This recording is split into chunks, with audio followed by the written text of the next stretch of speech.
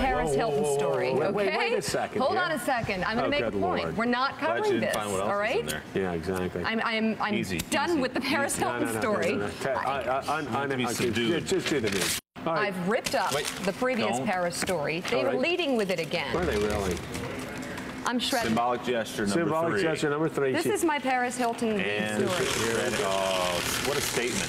That is a statement about the state of journalism in our country. You have changed the world, Mika Brzezinski. Now can you give us... At least my world. Yeah, I'm not doing it. I'm not doing the story. She's such a journalist. That was, of course, Mika's iconic Paris Hilton moment. During the first year of Morning Joe 10 years ago, and you know, Willie, you were just saying the remarkable thing about that was that there was a time when we would actually get news fed to us and they would expect us to read it. Yeah, that Paris Hilton was anywhere near the show was kind of a shocking statement, but I think that was actually anyway? I think that actually was a more than a moment for you. It was a symbolic moment for the show, which is to say, this is the way things have sort of been done. These are the things you've seen talked about in the morning. Yeah. They're literally going into a shredder, and we're starting something new. Yeah, and I'll tell you, Mika, Mika got called to the front office, and they were going to yell at her.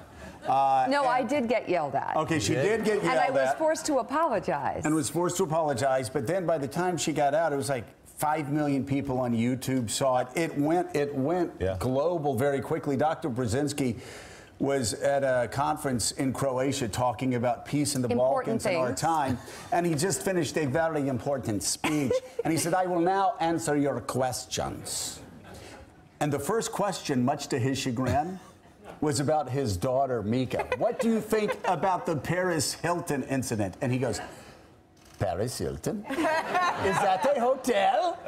So, but that was crazy. All right, but you are such a journalist. Very Willie and I, very impressed. Thanks for checking out MSNBC on YouTube, and make sure you subscribe to stay up to date on the day's biggest stories. And you can click on any of the videos around us to watch more from Morning Joe and MSNBC. Thanks so much for watching.